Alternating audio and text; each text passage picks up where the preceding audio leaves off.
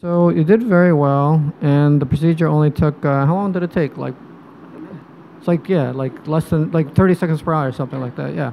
So I guess most people are a little bit nervous beforehand, but, you know, afterwards they're like, it wasn't that bad.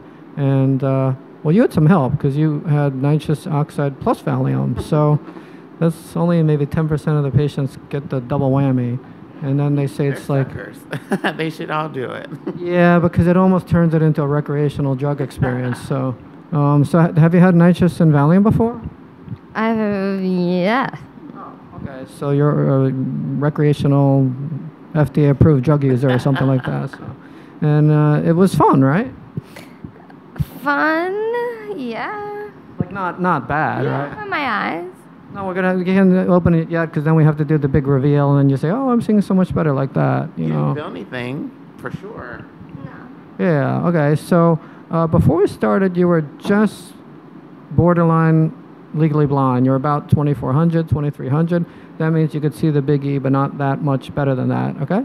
And then when you open your eyes, like we said, you will be legal to drive now. Although we don't really want you driving for like a week.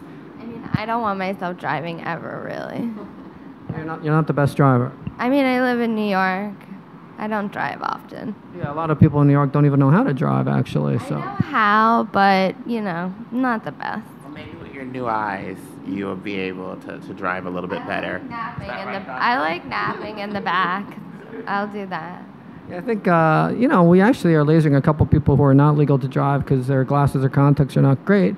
And then afterwards, they are legal to drive. So you'll be legal to drive when you open your eyes. It'll be a little bit soft focus. That's natural because the LASIK procedure, the recovery takes a little bit longer. So instead of getting to glasses or contacts vision in 2 or 3 days, it takes like a week.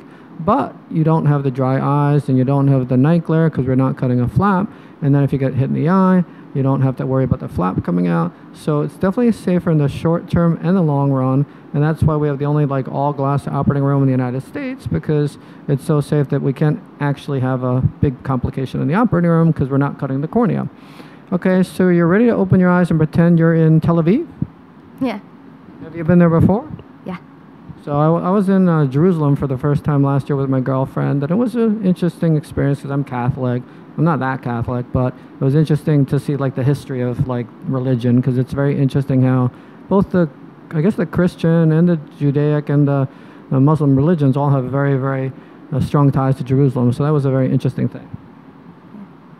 Well, I won a free ticket. That's why I'm going. Holy shit, how'd you win a free ticket? My cousin, she went to an event where apparently everyone who bought a ticket to the event went in a raffle for 2 round-trip tickets on LL. And she didn't have anyone else to take the other ticket, so yeah. Oh, that is so cool. I'm gonna go. Okay, so you're ready to open your eyes and pretend you're in Jerusalem or Tel Aviv? Tel Aviv. Tel Aviv. Okay, open your eyes. See? Much better, right? You can see Dr. LASIK sign. See that? You can see Bank of America. Before it was blue and red. I guess now it's a little fuzzy, but it's normal. But at least you could see it, right? You couldn't see Bank of America before. And yeah, so it should be much better than we started. Okay, so this is like the beginning, and it's going to get about twice as good in 2 weeks. So you did very well. Congratulations. Thank you. How do you feel? Yay. A little out of it. You did well. Congratulations. Thank you. You're welcome.